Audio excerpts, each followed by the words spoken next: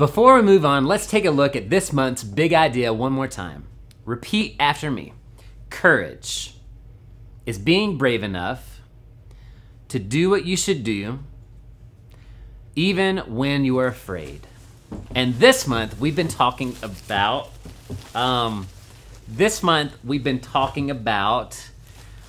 well, all of you excuse me for 1 second. Brady, I can see you. What? I can see you. You can see me? Yes, that's what I just said.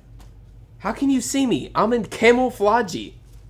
Don't you mean camouflage? Yes, how can you see me? Well, for one thing, nothing else in here is green except for my shirt. Well, if you can see me, how am I gonna hide from them, Andrew? How? Who are you talking about? They won't stop coming to my house, Andrew. They won't stop coming.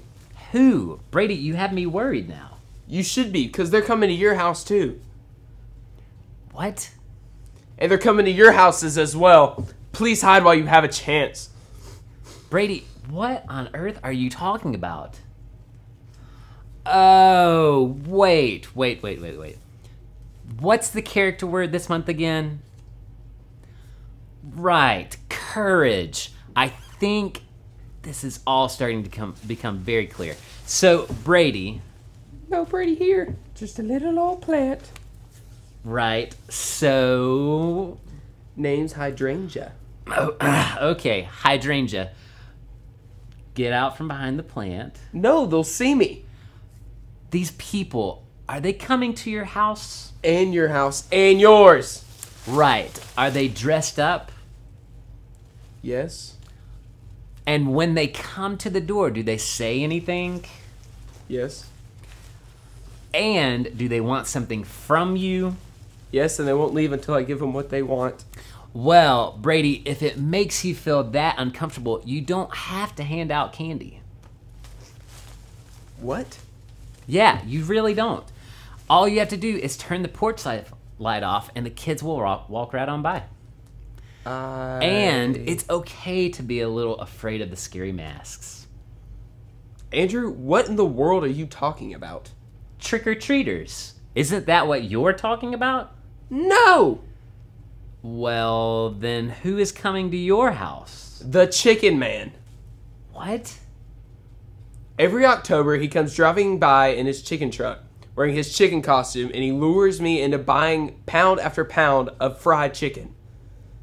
What? He's like the ice cream man, but for poultry. But why are you afraid of this guy? Do you know how much I love fried chicken? I'll go broke if he stops at my house one more time. So, instead, you're going to hide in a shrub? Exactly. You'll never find me, fried chicken finger man. Okay, well, Brady and I... Yeah, well, this wasn't as clear of an example of courage as I had hoped, but it will still work. One thing that can require courage is meeting new people. How many of you have ever gone to a new school before? Getting to know someone, seeing if they like the same food or find the same things funny, it can be scary. And having courage might just help you make a new friend or learn something new about someone. That's him. He's here. Run!